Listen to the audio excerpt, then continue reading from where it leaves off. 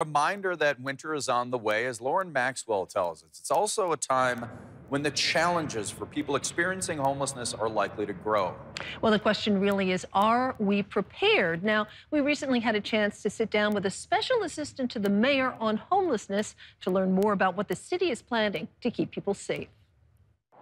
For the past 3 months, a small triangle of land off Latouche and Northern Lights has been home for this man. They don't have room in the shelters. He says he's tried to stay in places like the Brother Francis shelter without much luck. Basically, if you don't go at 6 o'clock in the morning and wait for like 2 hours in the cold, you won't be able to get a bed. Right now, the city doesn't have enough beds. Its year-round shelter in Midtown is full. But Thea Agnew-Bembin, a special assistant to the mayor, says they're close to closing on a deal that would provide 400 hotel beds for the winter to be available, hopefully, by the end of October. The municipality has a responsibility to bring on some additional shelter during the coldest part of the winter.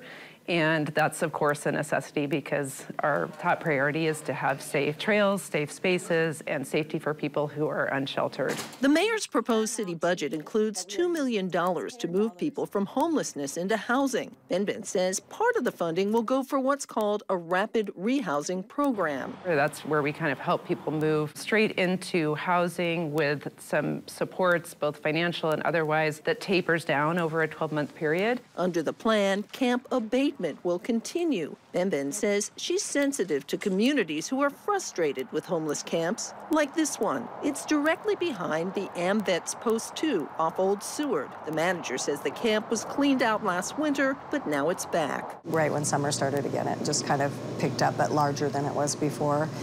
So it's been a nightmare. The goal is to make sure people have a place to go, including this man. You think you'll be here all winter? No, I'll probably pack in probably about November. He says he'd rather be warm inside. Now, Bembin says the municipality is working on a plan for next spring that could include a legal place for people to camp in their vehicles. And it's also exploring the idea of small modular shelters or tiny houses that could be used as transitional housing.